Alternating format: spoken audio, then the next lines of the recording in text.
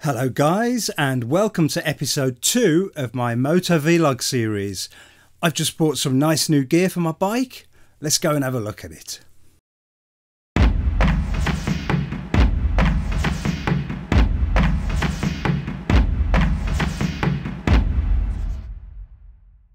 Okay, so first things first, security for the bike.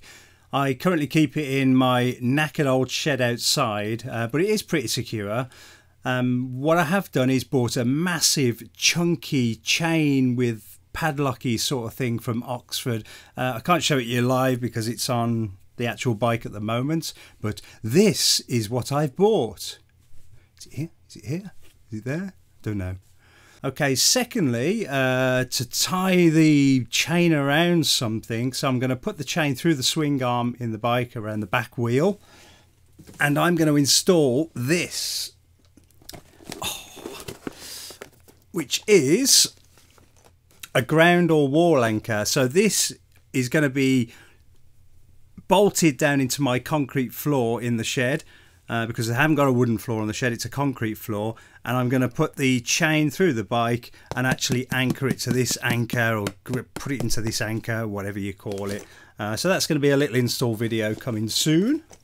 I've also bought a disc lock, which is this one from Oxford. So it's the Alpha XA14. I haven't opened that yet or tried it out, but it looks pretty good, so I'll do a little unboxing video on that as well and see how it works really.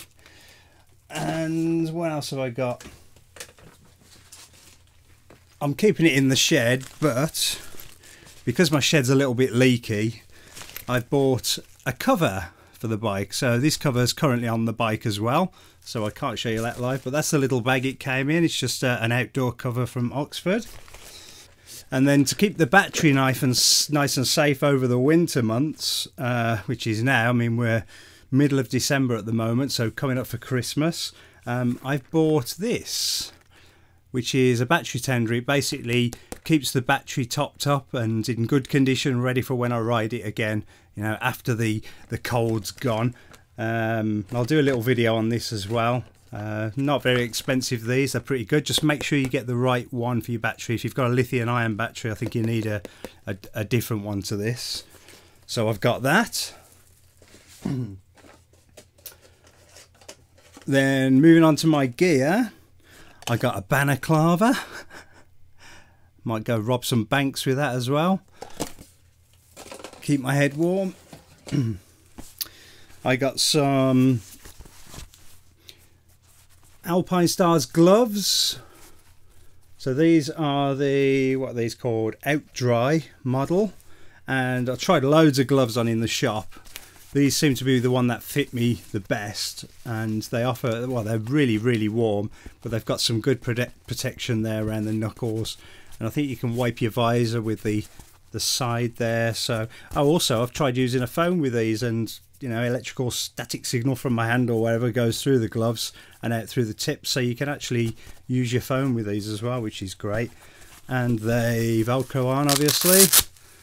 You can velcro them around the wrist, off and on. Yeah, it's a pair of gloves, but they look pretty good, so I got some of them. And I got this.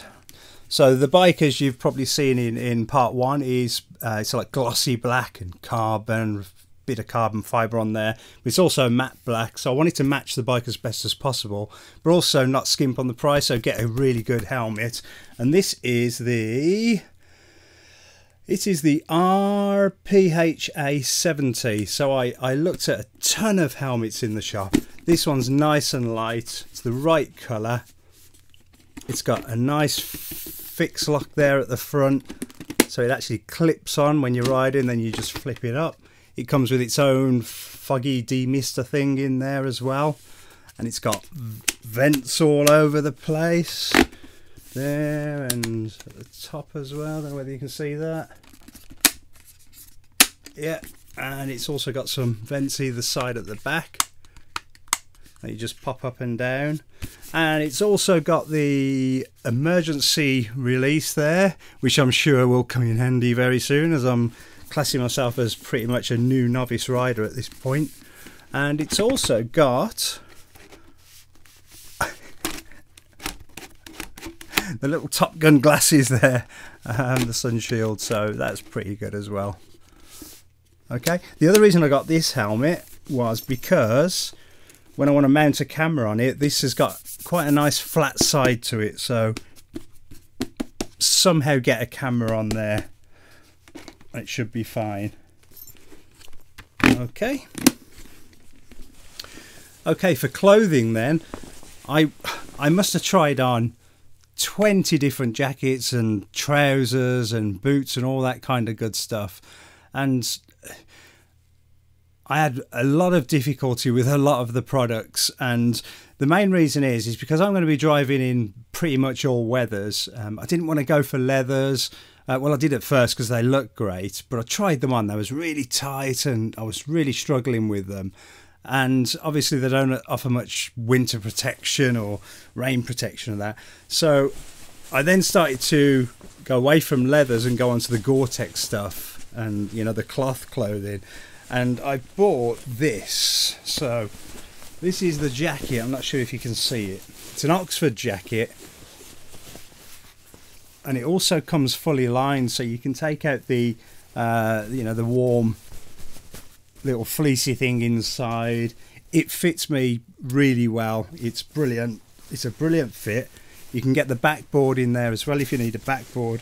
It's fully waterproof, windproof. It's got tons of vents all over it for the summer. You can open the vents, and it was just a really, really good fitting jacket when I popped it on in the shop.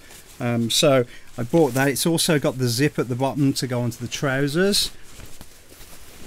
So I also bought the trousers.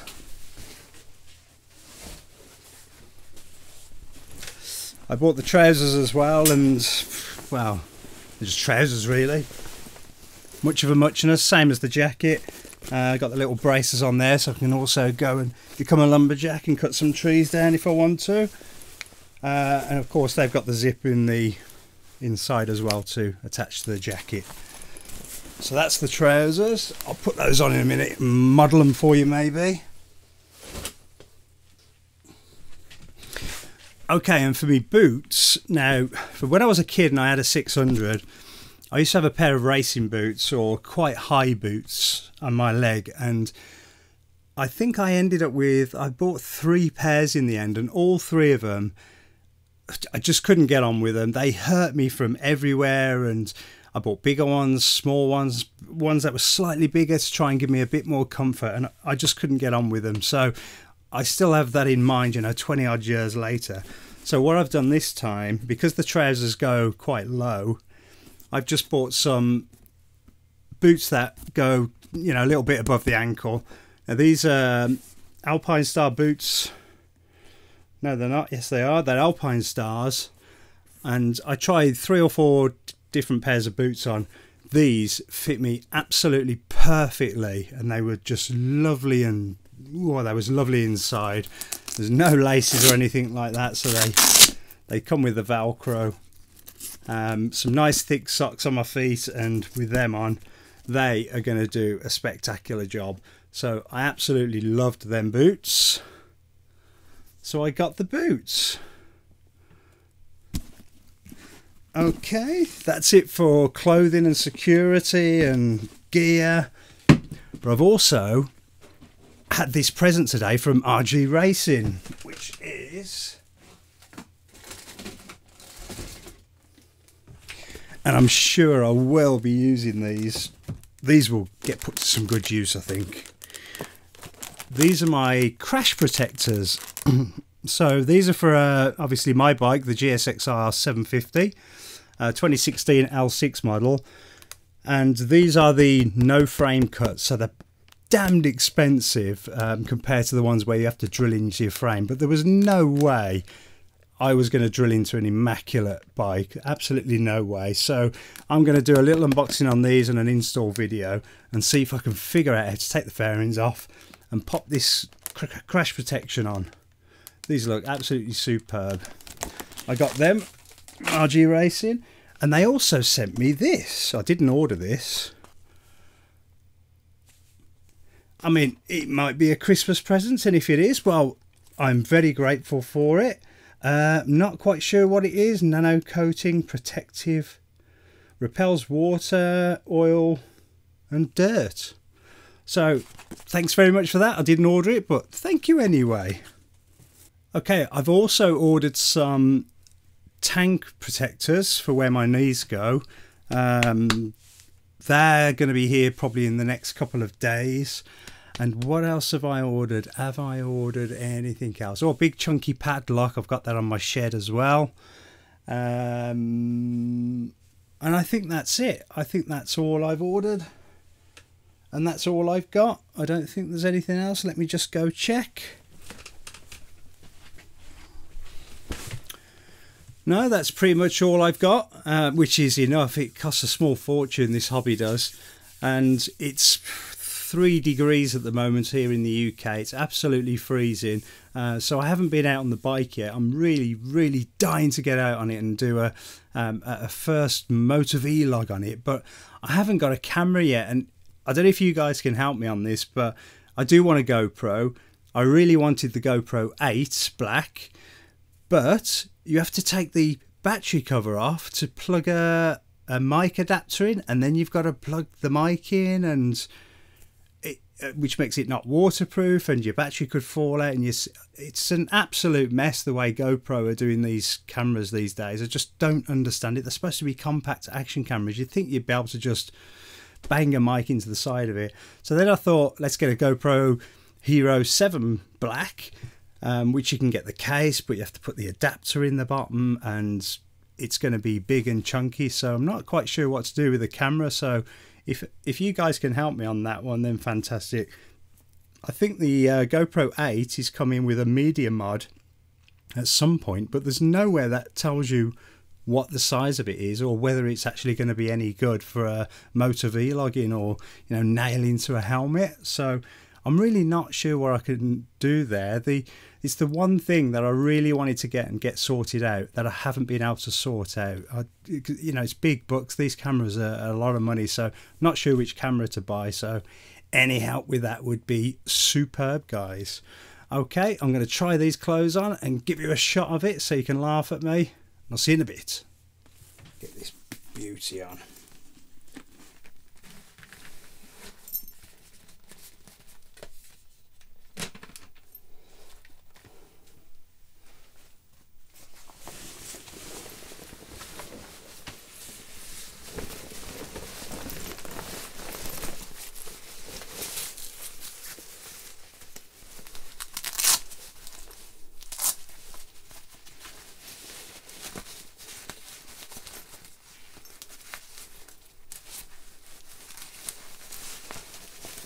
There you go.